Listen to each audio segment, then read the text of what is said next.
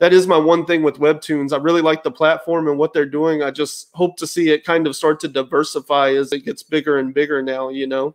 I agree. I think that bridge goes to the other side as well. If they could get these mainstream Scott Snyders or whoever to Webtoons and Tapas, I think it would really help bring I think it helps both mediums, for sure. I get why Webtoons wants to do the anime-ish because they're looking for a younger audience, and that's actually why they're doing well, is because they actually aim to a younger audience where comics don't, sadly.